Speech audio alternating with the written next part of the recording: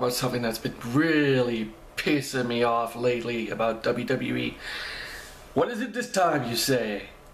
Well, let's talk about the New Day beating Demolition's title run, tag team title run. And I do say beating with that emphasis like this. 1 million, or whatever the fuck Dr. Evil said. WWE is saying that New Day is this close to beating Demolition's record of longest days holding the tag team titles. What's the bullshit they say? The number of days that Demolition has held the goddamn titles? 698, is that what they say? Yeah, 698 days in total that they held those titles. But wait, Demolition hasn't held the goddamn tag team titles for 698 days straight. What WWE isn't telling you, because they think we're fucking morons, which they always do, because Vince McMahon thinks we're fucking stupid. Admit it. Vince McMahon thinks we're fucking stupid. He just says stuff and we swallow it. Although the marks swallow it because they're fucking dumb shits. Okay, so in total, for their one title reign, because that's what they're making it seem, making it sound like, that one of their title reigns lasted 698 days. They haven't said all 3 of their title reigns, they just say 1 in total. So basically they're saying 1 of their title reigns. No, they're combining all 3 of their titles and saying that it's 1 big title run, which is complete bullshit to begin with. Cause, goddamn, if it wasn't for my mild OCD, this wouldn't be bothering me, but it does. Their first title reign, back in March 27, 1988, their first title reign lasted 478 days. Their first one. Their second title reign in October 1989 lasted 72 days. And their third and final title reign on April 1st, 1990 lasted 148 days. Can you tell me which one of those title reigns is 698 days? Because not one of those ones are there. They're combining all 3, which in total is 698 days. So they're blowing smoke out their ass. Because the only tag team... Okay, now we get to something different. Because Demolition held the original tag team title belts. New Day are not holding the original tag team belts. They are holding the belts that Chris Benoit, oh I said his name, oh my god, and Kurt Angle won the first ever tag team champions, in which those titles were won on October 20th, 2002, when SmackDown, the first ever Raw and SmackDown draft happened. Yeah, when the first ever Raw and SmackDown thing happened. Where Stephanie McMahon was SmackDown GM, and now she's Raw GM. No, she's Raw Commissioner or whatever. She was a SmackDown GM and brought in the tag team titles.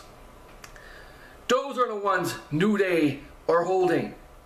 Not the original ones, which they're saying on TV that Demolition had, which is complete bullshit to begin with.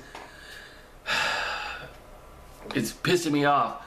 Alright, the only tag team title reigns that they beat for those fucking titles are... Fuck, that's the wrong one. I'm doing it raw, guys. I'm doing it raw. Are Brian Kendrick and Paul London, which those tag team titles lasted... Goddamn, where is that shit? Oh, there it is. Paul London and Brian Kendrick held those titles for 331 days, and they only held them once. So New Day, hold on. We're not done yet. How many days have they said New Day have held the tag team titles in total for their this reign only? Because that's what they're saying. They're saying New Day has held the titles for 508 days. No, they haven't for this specific title reign.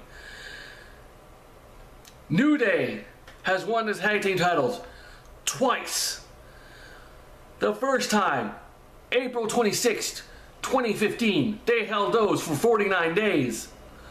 And now their second title reign, which is technically, they have held those titles 457 days. And yes, they beat out Paul London and Brian Kendrick. So they know they're officially done. They held a new record of these specific tag team titles. They're not holding the other titles which Demolition had. But no, WWE is saying that they did. Fuck that shit. No, they're not.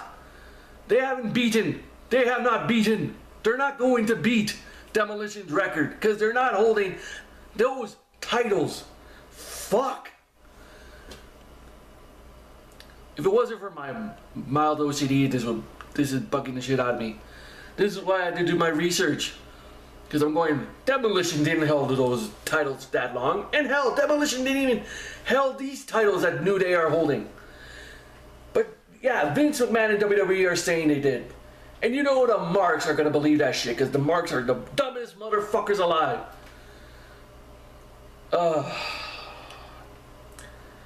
It's bad enough they're saying Ric Flair is a 16-time world champion, which he is not.